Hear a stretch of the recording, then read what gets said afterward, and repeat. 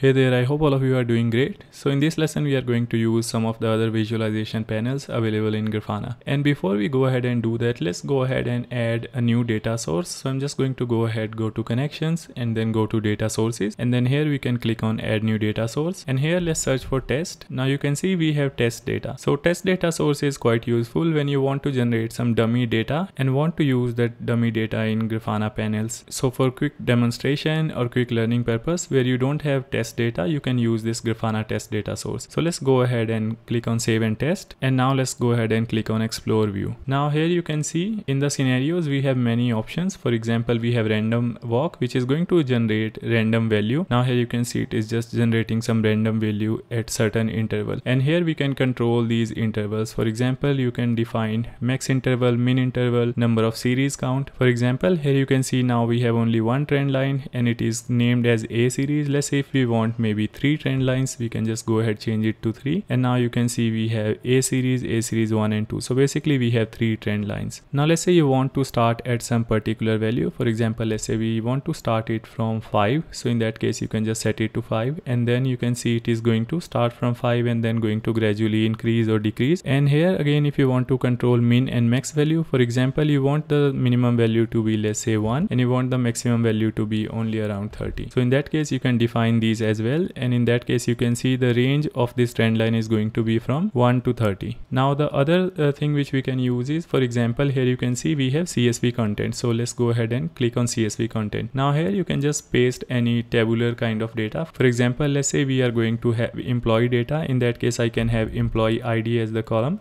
And then I can also have, for example, age, I can also have gender, and I can start populating data. For example, employee ID is 1 and I can have age of, let's say 20, gender of male. Now let's go ahead, click on run query, and here you can see we have data in a table structure. So we can make use of these dummy data in order to just see some of the visualization panels available in Grafana. Again, these are something which is not really necessary, but yeah, it is quite useful if you want to just quickly test, because many of you who are learning are not going to have all the available data sources, and that might restrict you to use all of the Grafana panels available. So in that case you can go ahead and use this dummy data. Now let's go ahead, go to home, and we are going to go ahead and create a dashboard, and we are going to click on add visualization. Let's go ahead and select this Grafana test data source, and in this case we are going to use table, and here again we are going to change this scenario from random walk, we are going to change it to CSV content. Now let's say we have product information stored, and in that case we want to visualize product information in a tabular kind of structure. In that case we can go ahead and start populating the dummy data. For example, let's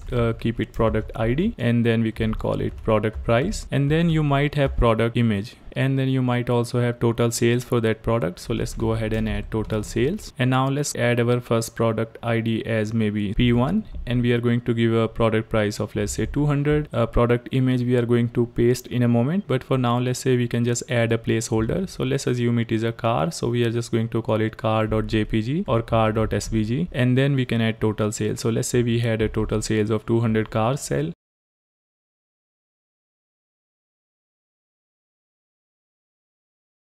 Now as soon as you move focus out of this query, let's say you click anywhere, you can see the data available here. Now here in a table visualization there are various options which we can use. For example, let's go ahead, first of all give it a name of or title of product info.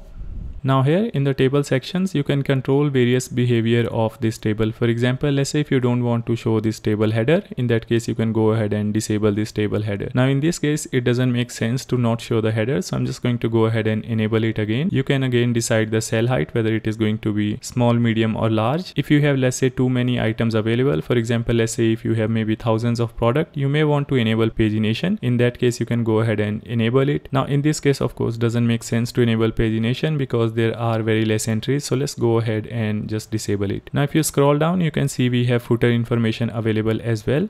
So footer is quite useful where you want, let's say, summarization, or maybe you want some average price or something. So in that case you can go ahead and add table footer. Now here you can see in the calculation we have total, but let's say if you want to change it to maybe average, in that case I can just go ahead and select mean. Now you can see the average sales, and here also you can see the average product price. Now let's say for total sales maybe you don't want to show the average, you want to show the sum, and for product price you want to show the average. In that case we have to handle it through override overrides. So we may try to do that as well. For now, let's go ahead and just change it to mean. For now, let's go ahead and leave it to mean. And in case you want to apply this calculation only to a specific field, in that case you can choose the field from here. For example, let's say I am interested in calculation only on total sales. So in that case I can select total sales, and you can see now the calculation from product price has been removed. Now if you want to add to product price as well, I can again go ahead and add product price, or if you are interested only in product price, you can just keep product price and remove total sales. Now in this case, let's keep both of them. Now here in the cell type, you can see we have various options. I'm going to show you this thing in the overrides. For now, let's just change it to auto. And here in the units, again you can go ahead and change the unit. For now everything looks okay here. Okay, so these are the various things which you can control. Now let's go ahead and click on overrides, and now we are going to, let's say, override one of the properties for total sales. So let's go ahead and click on add field override, and now we are going to select field with name, and let's say we are interested in total sales. So I'm just going to go ahead and select total sales, and here we can click on add override property, and we can change the cell type. For example, now let's say I want to change it from auto to maybe colored background. So here you can see we have this colored background. Now the color of this background is coming from threshold. For example, here you can see we can go to all, and here you can see base value is set to green. So anything from 0 to 79, or basically anything less than 80, is going to have green value, and anything from 80 onwards is going to have red backgrounds. Now in this case, for example, let's say if anything is more than 250, okay, when we have 250 sales, we want to show that in green, otherwise we want to show that in red. So in that case, for base, we can go ahead and change that to maybe, let's say, red, and here we are just going to change it to 250, and I'm going to go ahead and change the color to green. Now here you can see background is showing accordingly. Now let's go ahead and click on apply. So here you can see this is how the table structure is going to look like. Of course, we can go ahead and click on edit, and we can play a little bit more here. For example, let's say for the overrides, we don't want to change the background, we just want to change the color text. So in that case, you can go ahead and select color text. You can also make it interesting by adding gauge. In that case, this is how it's going to look like. And we can also add data links or JSON view or images. Now let's go ahead and keep it colored background, and let's click on apply. Now we are going to see how to add product images. So I have to search for some SVG images. Now I just found this GitHub repo where we have some SVG images available. So in this case, I can see this car SVG image. Now here I'm just going to go ahead and copy this URL. Let's go ahead, copy it, and we are going to edit this.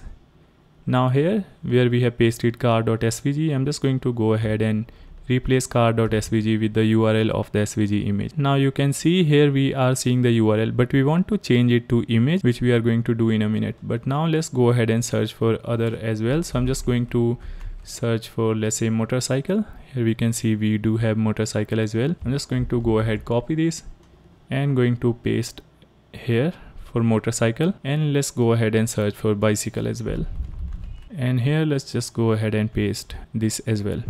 Now let's go ahead and click on apply. So now you can see we are not really seeing the image. What we are seeing is the link. So it means we need to change the property of this as well. Now we are going to go ahead, click on edit, and we can go to overrides. Now we are going to add one more override. So here you can see we have override 1, which is responsible for changing the background color. Now let's go ahead and click on add field override. Let's select the field with name. Now we are going to select product underscore image, which is this one, and going to change the cell option cell type and going to make it image, and then click on apply.